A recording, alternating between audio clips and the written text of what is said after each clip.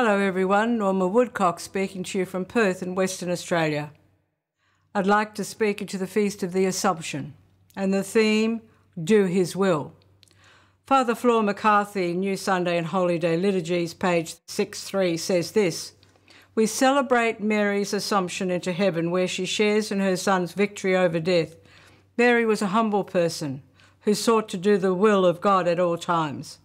In this way, she shows us the way we must go in order to share his glory." And then he shares the most beautiful story that I want to share with you to illustrate what he was saying. So this is page 365, 366 from New Sunday and Holy Day Liturgies, Father Flor McCarthy. "When things go wrong, there is a tendency to blame one's parents. Psychologists trace everything back to childhood.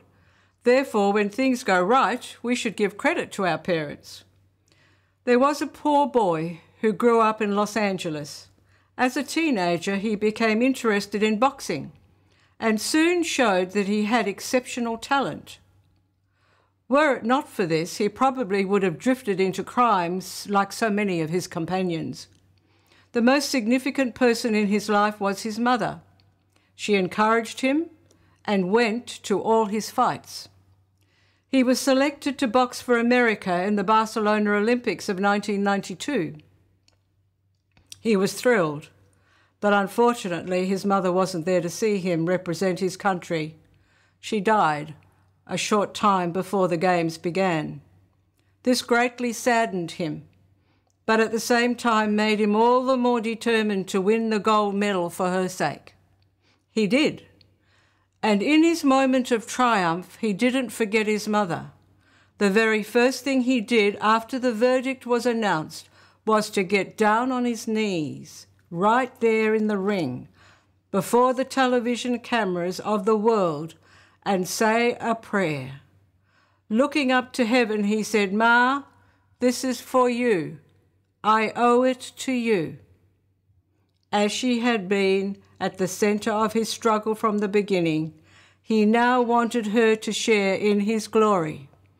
Mary was with Jesus from the beginning and stayed with him right to the end.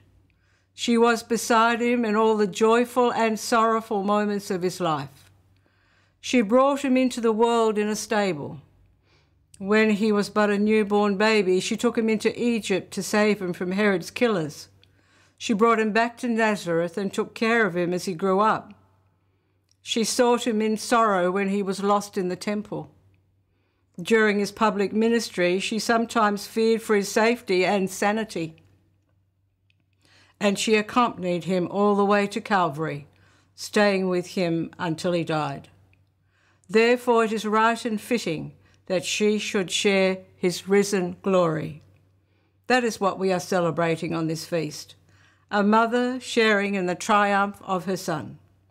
And it gives us great encouragement. After all, Mary was just a human being. What she has attained, all of us are meant to attain. We can look at her now in glory and say, that is how we will be one day. As our spiritual mother, she wants nothing less for us. Just because she is in heaven doesn't mean that she can't help us. It is probably because of where she is now with God that she can best help us. And so what I would like to do is ask you, if you want to close your eyes, and I would like to finish this little segment with a prayer to Mary, our mother, and ask her to intercede for us before Jesus, God the Father, and the Holy Spirit. So Mother Mary, you know each person that is watching right now. Some have deep devotion to you, some may not know you. But Mother Mary, you know them because Jesus has told you about all of those in his kingdom. And so I'm asking for special prayers for this particular person that's watching you right now, that you will pray their needs be met, their eyes be opened, their hearts be flaming with love for God, and that their triumph will be as your triumph is, that we too will come to where you are and be there for all eternity with Jesus Christ our Lord. In his precious name, I make this prayer. Amen. God bless you. I didn't intend to say that prayer. It just came to me spontaneously as I finished the teaching, and I think it was meant for somebody very particularly today. God bless you. Thanks for listening. I look forward to meeting you again next week.